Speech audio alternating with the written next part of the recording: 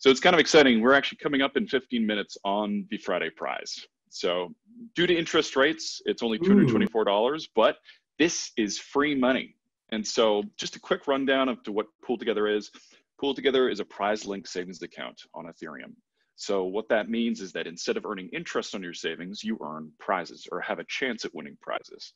And so every dollar you put, or rather every die you put in, gives you a chance to win. So the more die, the more chance of winning.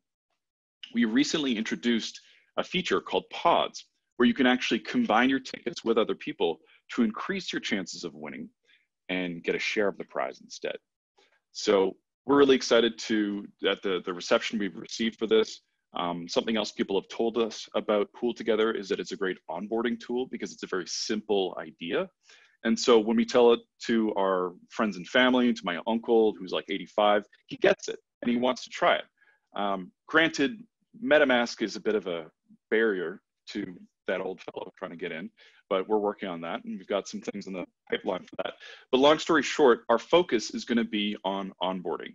And so that's why a lot of our bounties focus on like either making a video explaining PoolTogether or creating a microsite to onboard users.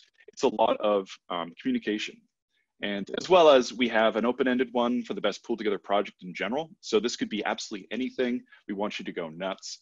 And then there's also the create a pod and microsite. So pods eventually, right now we have one pod. So, and it's actually the biggest, it's the whale right now, which we're really excited about. There's 150 people in it and they have the best chance of anyone else in the pool to win.